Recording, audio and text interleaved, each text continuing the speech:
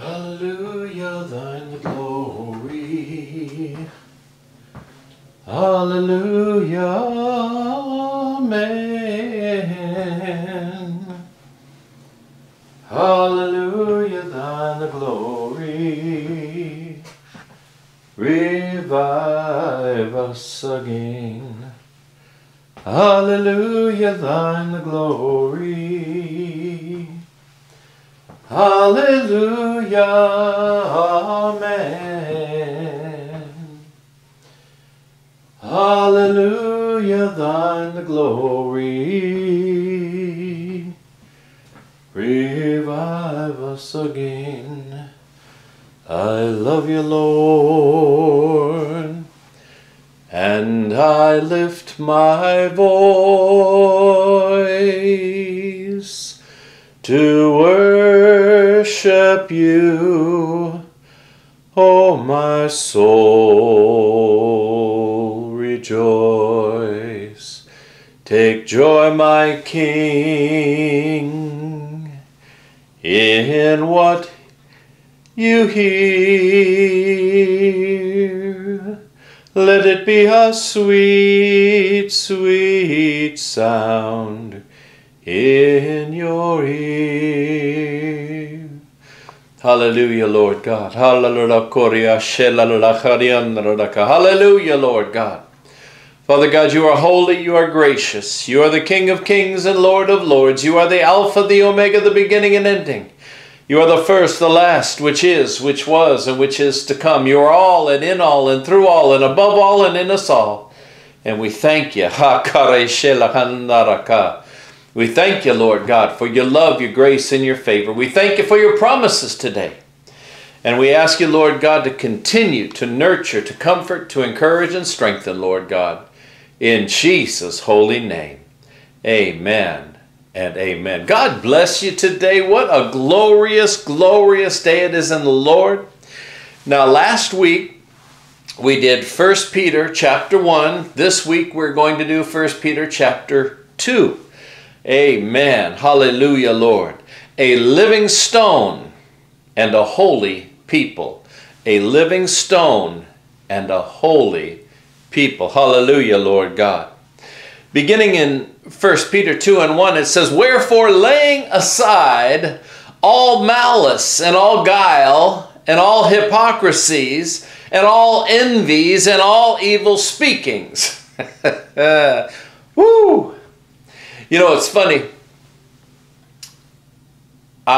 Sometimes if I'm watching the news and I'll see an individual they're talking about his life, and he's, you know, some people believe he's had people killed. Some people believe that he's done this to people and that to people. And I read this verse right here, and it says, lay aside all malice, wickedness, depravity. Lay that all aside. Amen? Lay aside all guile, trickery, deceit, and falsehood. Any lying or cheating you might be thinking of doing to somebody. Any words you might say about somebody that just isn't true. Lay aside all hypocrisies. Oh, hallelujah. You know, hypocrisy is when you like pat somebody on the back while you're telling them how much you love them, and then you're sticking a knife into them with the other hand. That's hypocrisy. And envies, laying aside all envy. Stop looking at what somebody else has, or you think that somebody else has what should be yours. Let me tell you something. God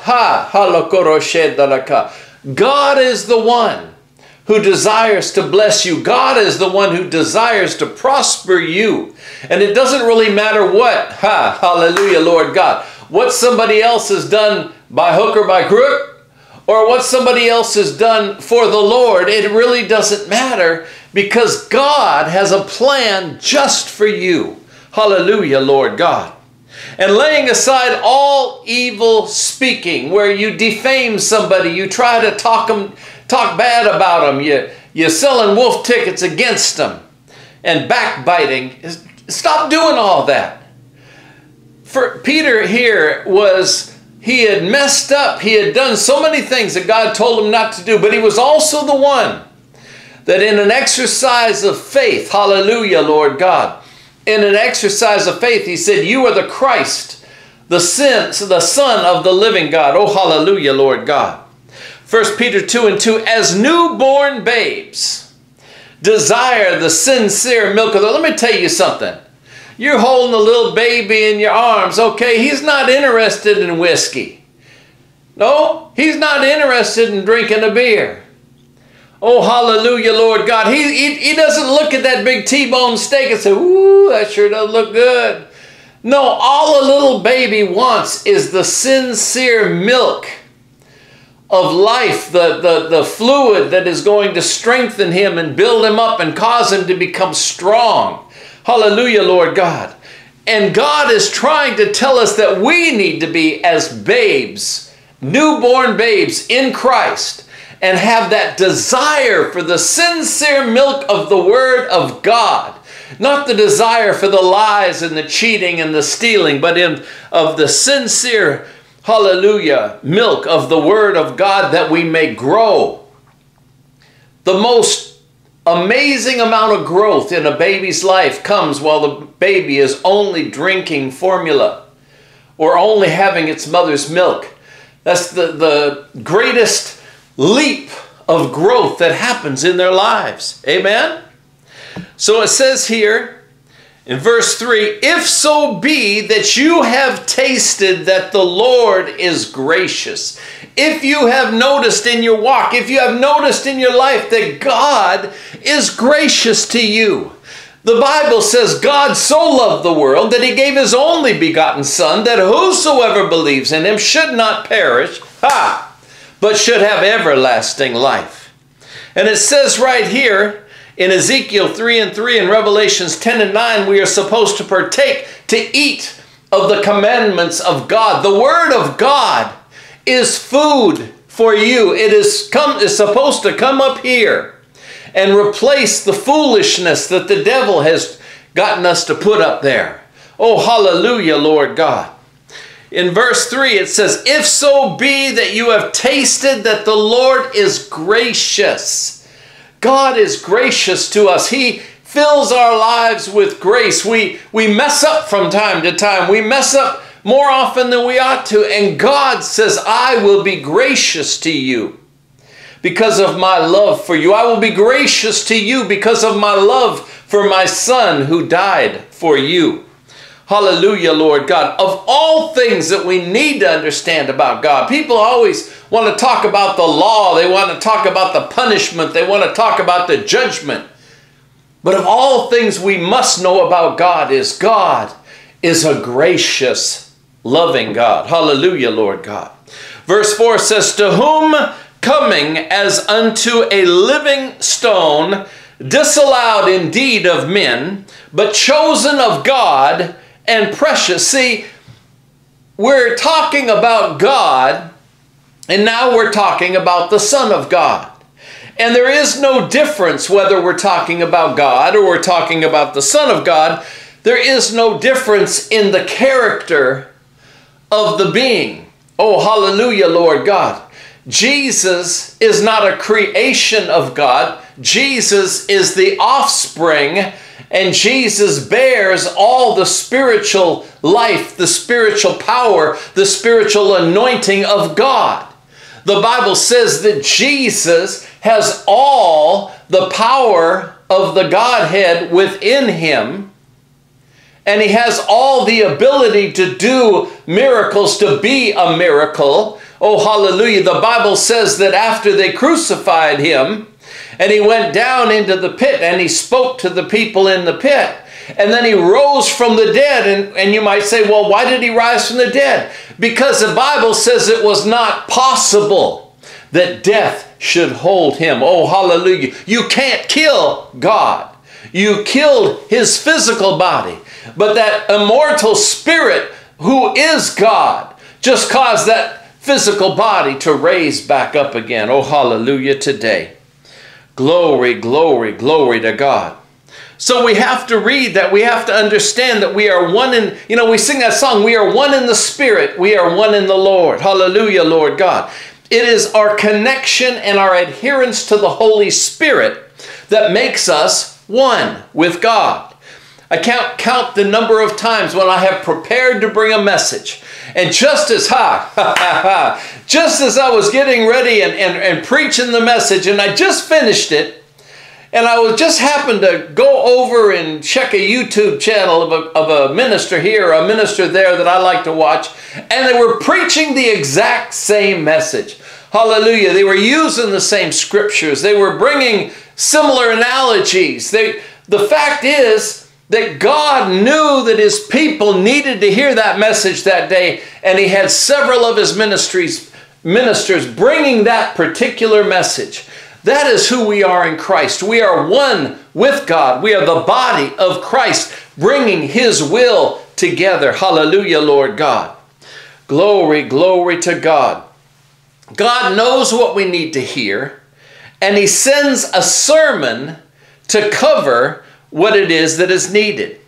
Verse 6 says, "Wherefore also it is contained in the scripture, Behold, I lay in Zion a chief cornerstone, elect, precious, and he that believes on him shall not be confounded." If we believe in Jesus, we cannot be confounded. We cannot be disgraced or embarrassed. Hallelujah. Sometimes you say, well, I feel so embarrassed that happened. Why? Were you doing what God said to do? Yes, but they got mad. They cussed me out. They this, they that. As long as you did what God said, oh, hallelujah. Greater is he that is in me than all those that are out in the world today. Glorious Savior. Proverbs 3, 5, and 6 is one of the most wonderful scriptures because it explains this fact. It says, "Trust in the Lord with all your heart and lean not to your own understanding." Okay? You're supposed to trust in God with all your heart, not even thinking about how is this going to work. Not leaning to your own understanding, but in all your ways acknowledge God and he will direct your paths. There have been times when I've been praying and I just, it's like sometimes you feel like you just can't.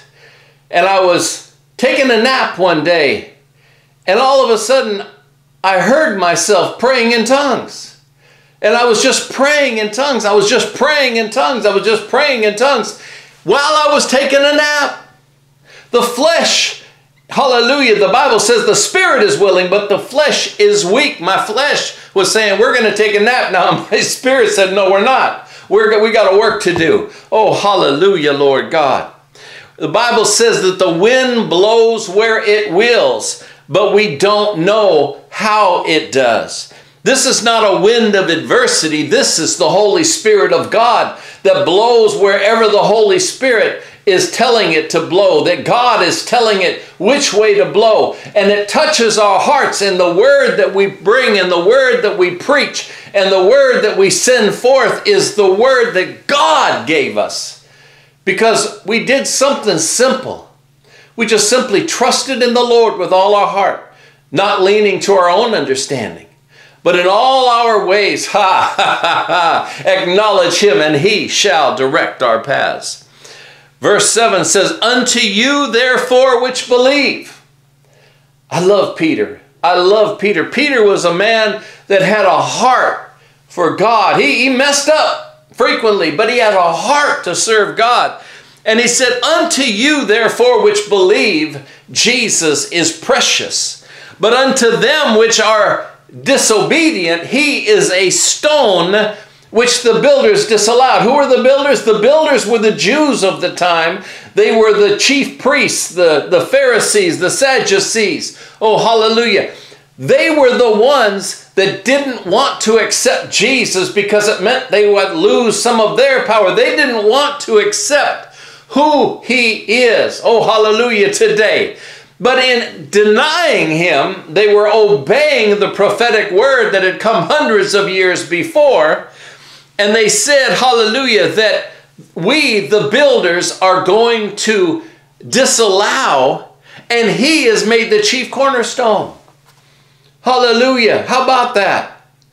They wanted to say, well, we don't need Jesus. And Jesus says, I'm going to make myself, with the help of the Father and the Holy Spirit, I'm going to make myself the chief cornerstone. You can't build the building. without the chief cornerstone. Hallelujah, Lord God.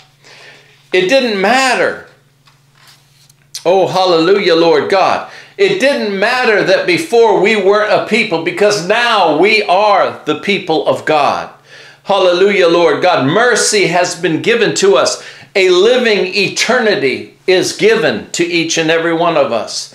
Verse 11, dearly beloved, I beseech you, as strangers and pilgrims, abstain from fleshly lusts, which war against the soul, excuse me. Agapetos means loved by God as only God can. See, God's love is a love that will give a life away, because the love He has for us is so great. We are to stay as strangers and pilgrims in this world. Yes, we live in this world, but we cannot be a part of its rules and ways of doing things. We are not supposed to submit to our fleshly lust. We are supposed to renew our mind with the Word of God so that we may think as our spirit already does. Your mind can get you in trouble, but your spirit is always telling you, no, let's go this way. You're always figuring, if you're listening to your spirit, you're feeling a tug in your heart to go another direction. Yeah, but your mind is telling you, but this makes sense. Well, it only makes sense because you need to study to show yourself approved, a workman who need not be ashamed because you're going the wrong direction, rightly dividing the word of truth. Verse 12. Having your conversation honest among the Gentiles, that whereas they speak against you as evildoers, they may by your good works, which they shall behold, glorify God in the day of visitation. You see, they're going to watch you, and they're going to see that you aren't a hater. They're going to see that you care about people, even if people don't care about you. They're going to see that your heart, hallelujah, Lord God, your heart is linked to the heart of God.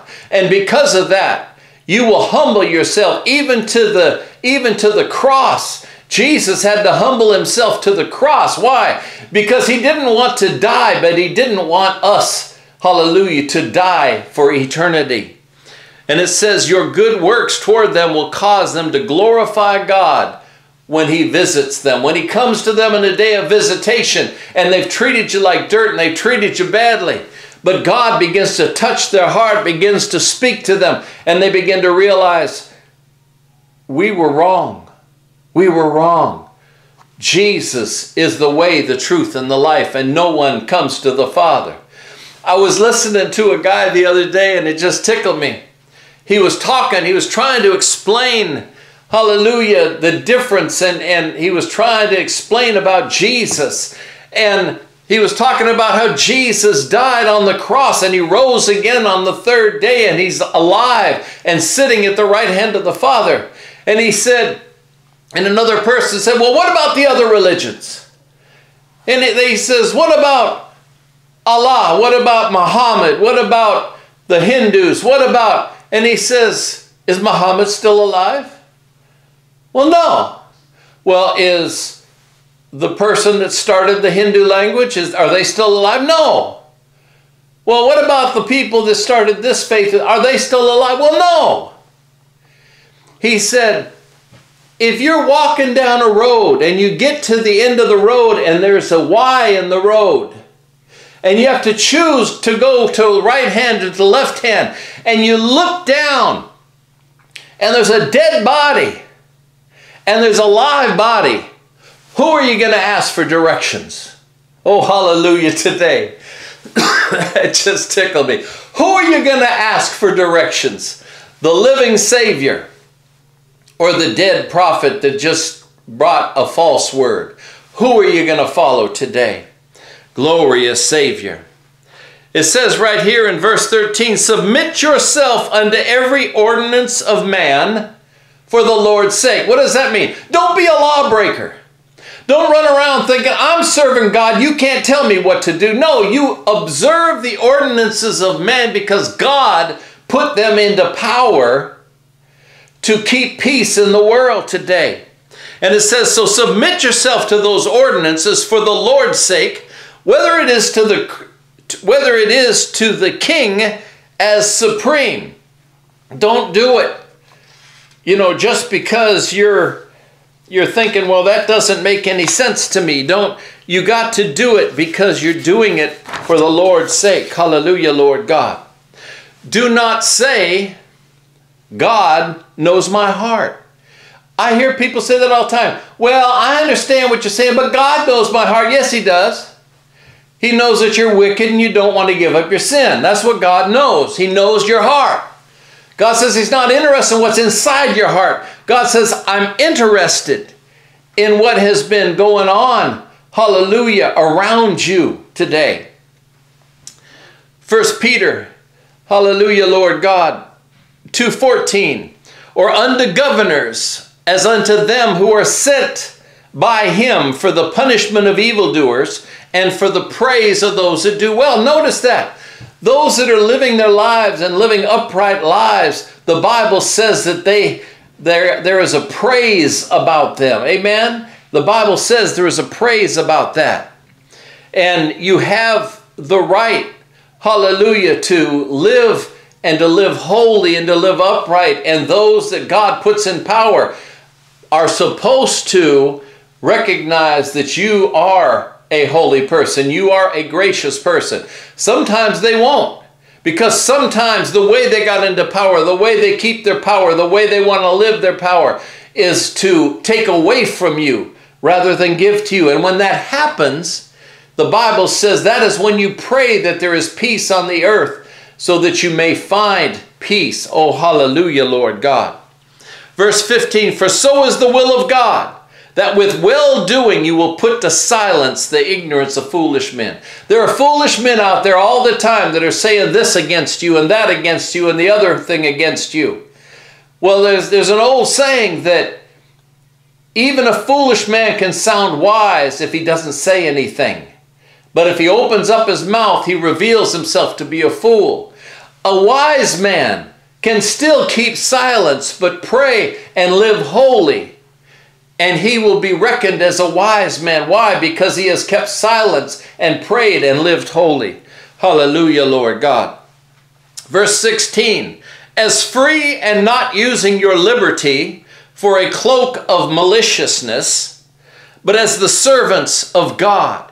You are free, but you don't use your freedom as a way to say, well, I'm free in Christ, so I can hurt you. I'm free in Christ, so I can punish you. I'm free in Christ, so I can talk about you. No, do not use the freedom for a cloak of maliciousness, but as servants of God. You see, you are, hallelujah, you are a disciple of God.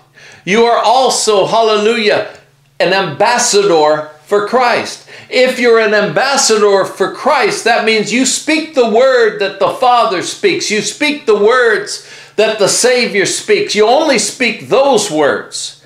So you can't use, hallelujah, the freedom that you have in Christ because you're not afraid of hell. You're not afraid of dying. You can't use that freedom to speak against people. Hallelujah, Lord God. Verse 17, honor all men, love the brotherhood, fear God, honor the king. Hallelujah. That can be the King of Kings and Lord of Lords, and it can be the king of your nation, the leader of your nation. It says here, honor all men. Give people respect. You know, there's so many people I hear, well, why did you shoot him? He disrespected me. Everybody wants to be respected. Everybody wants to be honored. God says, go ahead and honor all men. I will be the one who is the final judge whether they are due that honor. But you give them the honor. Oh, hallelujah, today. Verse 18, servants, be subject to your masters with all fear, not only to the good and gentle, but also to the froward. Amen. What is froward? Froward is another word, hallelujah, for evil and disrespectful. So it says, if you are serving somebody, if you are working for somebody, work for them with fear, knowing that their relationship between them and God is assured because God sent them. And so you fear them as you're going to fear God. Why? Because they are your ruler. They are your leader. It is not degrading to be a servant. It is a great blessing. Hallelujah. 1 Peter 2:19, for this is thankworthy. Okay, it is worthy of thanks if a man for conscience toward God endure grief, suffers wrongfully. So if somebody's talking about you like a dog, somebody's treating you badly, somebody's wounding you because they don't like your relationship with Jesus, well then you have God's thanks. See, God's thanks are worth more than all the pain and the grief and the sorrows that the enemy might bring. Hallelujah, Lord God. You are a symbol of Christ in that person's life. 1 Peter 2:20, for what glory is it if when you are buffeted for your faults, you shall take it patiently. But if when you do well, you suffer for it, ye take it patiently, this is acceptable to God. See, God is saying, look, you messed up and they got mad at you for messing up and they told you off and said, don't do it again. You don't get a praise from God because you messed up. It's just your opportunity to grow and not to do it again. But if they come and tell you you messed up and you did this and this and this and you know it wasn't you, then you should be filled with joy because you had the opportunity to endure the grief and suffer wrongfully for God's sake. You might say, why would I want to do that for His sake? Because He is the one that is going to bless you. He is the one that is putting money in your heavenly bank account, as you will. Glorious to God. 1 Peter 2:20, for what glory is it if you are buffeted for your faults, you take it patiently? I took it patiently. Yeah, they fussed at me, or they really fussed at me back. Well, what'd you do? Well, I did thus and so and thus and so. So you knew you did wrong. Oh yeah, I did wrong. Okay. And you're suffering patiently. Good for you. Move on. But if you do well and you suffer, if you're doing the right thing and you suffer for it and take it patiently, oh, then God sits up and notices. See, if you take it patiently when you mess up, God just looks at us sometimes, He just shakes His head. He says, oh, that's one of mine. We're gonna work on him. But when He doesn't, when you don't mess up and you're doing the right thing and people still treat you like dirt for it, God sits up and takes notice. Wait a minute now. Wait a minute. That's mine. That one's mine. And I'm going to bless him. Oh, hallelujah, Lord God. So what does that mean? That means if you messed up, own it. Okay? If you messed up, take it. Don't sit there and get upset with people because you messed up and you missed it. Philippians 1:6, God is the one who began this good work in you. And I am certain that He won't stop before it is complete on the day Jesus Christ returns. Okay? God has begun a work in you. If you are in Christ Jesus, He has begun a work in you.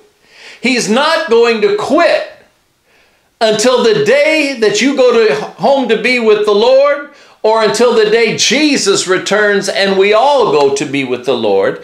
He is not going to quit the work that He is doing in your life until the day that you and He are face to face. And on that day, you will be instantly made complete. Oh, hallelujah today. 1 John 3:2 says, Beloved, now we are now the children of God, and what we shall be has not yet been revealed. In other words, I mess up plenty. And so it isn't revealed in me what I will be when I'm standing face to face before Him. Oh, hallelujah. There might be some times, some moments in my life where I will do things in such a way that people say, wow, he really knows the Lord. But then there are going to be times in my life when I'm going to do things and they're going to go, are you sure he knows the Lord? But there comes a time, oh hallelujah today, that people will say, we know that when Christ appears, that we shall be like him, for we will see him as he is. In other words, when Christ comes, you're going to have your glorified body. It is not going to be interested in sinning against God. You're going to have your glorified body. You're going to be holy before God and righteous in all things. 1 Peter 2:21, for even hereunto were you called, because Christ also suffered for us, leaving us an example that you should follow in his steps. See, Christ set the example. Christ suffered. He was crucified. He died. He suffered for the opportunity to do a work that God called him to do. He set an example for you to follow, that you might suffer to do a work that God called you to do. Oh, hallelujah, today. And as he said in Matthew 16:24, follow me. Hallelujah, Lord God.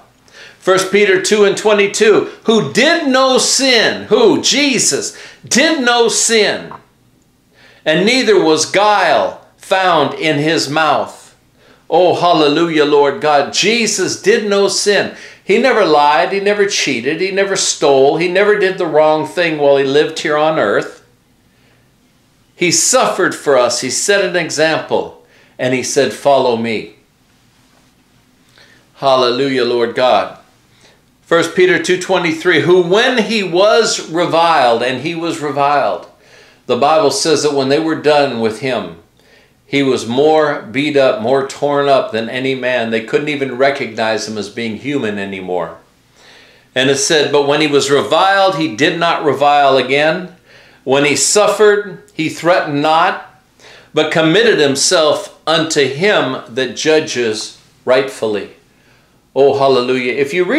When you read the scripture where Jesus has communication, where he speaks to people, you will see he almost never convicts or condemns ordinary people.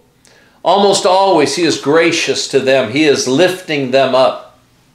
The only time that he ever speaks words that would be considered to be a challenge or considered to be maybe disrespectful is when he's talking to religious leaders who have called him the devil, who have called him, hallelujah, the daughter of a prostitute or something because his mother, hallelujah, was pregnant out of wedlock.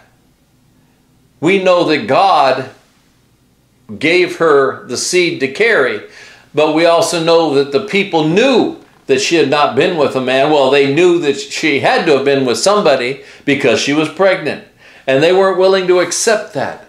And so that they came up to Jesus and they say, we know who our Father is. And Jesus said, if you believed, hallelujah, if you believe what Abraham believed, because he saw my day and he was happy for it. If you believe what Abraham believed, because they said Abraham is our father. He said, if you believe what Abraham believed, that he would be your father. But he is not your father. Satan is your father. Oh, hallelujah. What a terrible blow for somebody in ministry to be told Satan is your father. Hallelujah, Lord God.